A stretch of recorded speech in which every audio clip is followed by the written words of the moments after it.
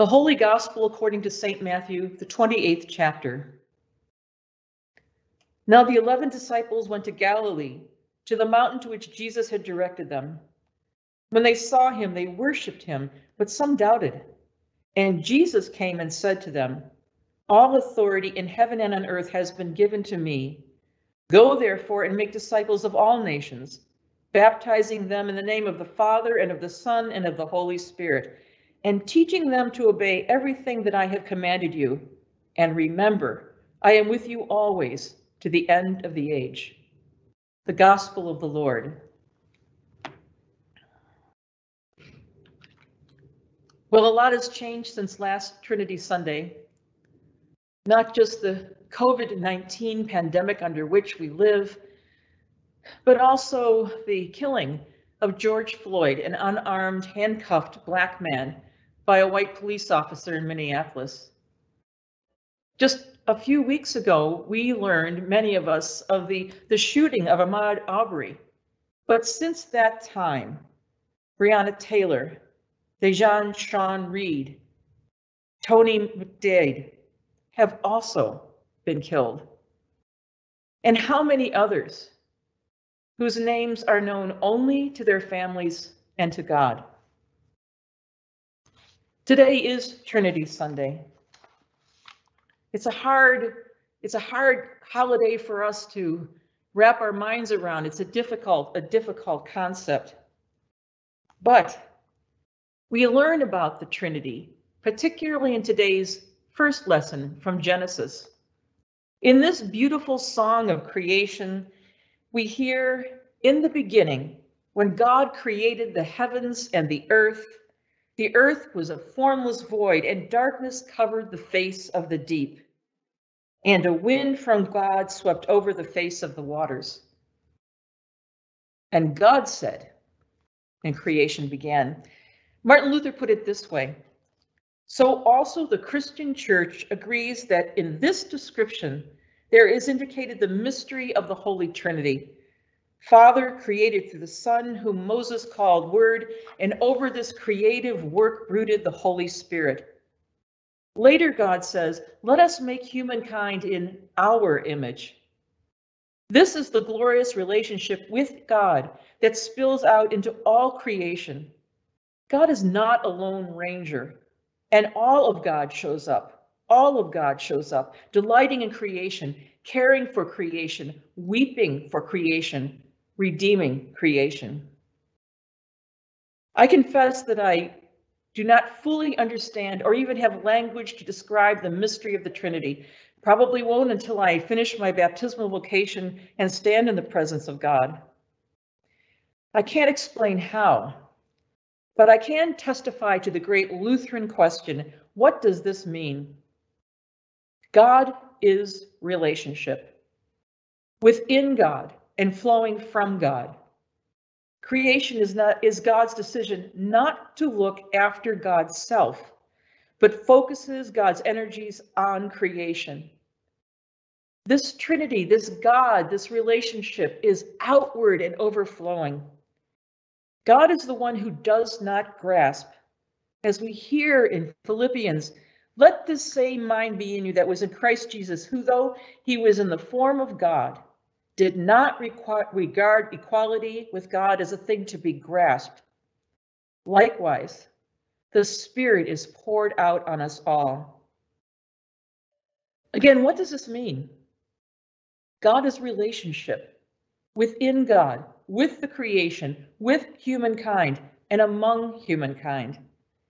And since we are baptized into the name of the Father and of the Son and of the Holy Spirit, baptized into the Trinity, we are also part of this powerful, dynamic, living, giving, loving relationship with God, in God, with creation, with each other.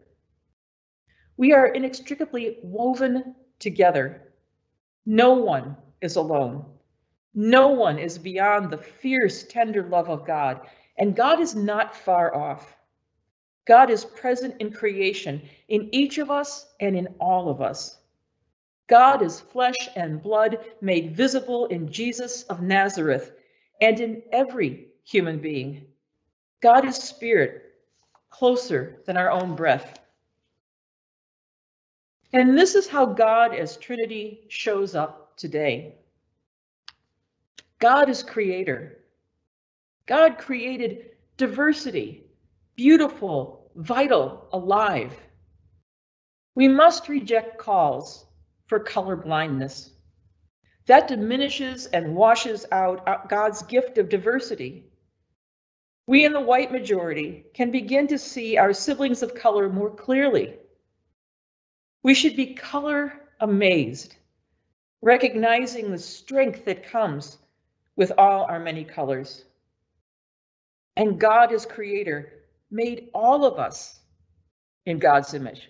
Let us make them in our image. That means all of us are a part of this relational triune God who did create all of humankind, each and every one, and all of us together in God's image, all. And God is the Word made flesh, our flesh, your flesh, my flesh, George Floyd's flesh.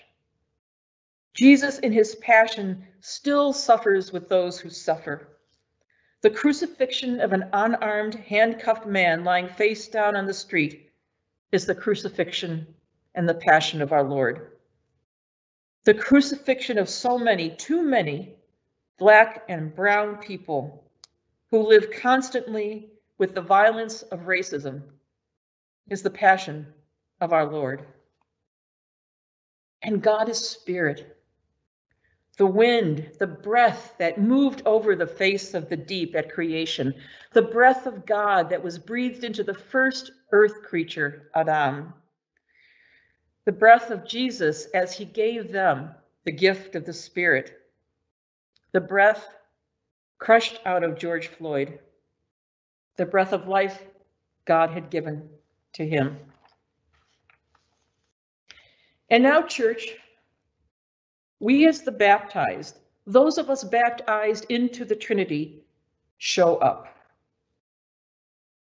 We work for an end to violence. The violence of racism that kills bodies and maims souls. And we work for the end of violence brought about by lawlessness and also frustration, masquerading in some cases as protest. In the fierce love of the Trinity, we do not deny anger. In the face of the reality and inequity of racial injustice, anger is appropriate. But we use our anger to bring about change. We put out fires set to stores, workplaces, churches, and property, but we ask that the Spirit kindle in us the fire of justice. We work for calm and quiet throughout our country, but we remain disquieted as we search deep within ourselves. We work for peace, but not the passive peace that allows the mechanisms of racism and white supremacy to stay in place. No, the peace God alone can give, that gives us the strength and courage to act. The Trinity is a relationship within God, with creation, with us, and among us. Until the white majority feels in our soul that the pain and suffering of Black and brown people is our own pain and suffering, it will not be safe to be Black or brown in America.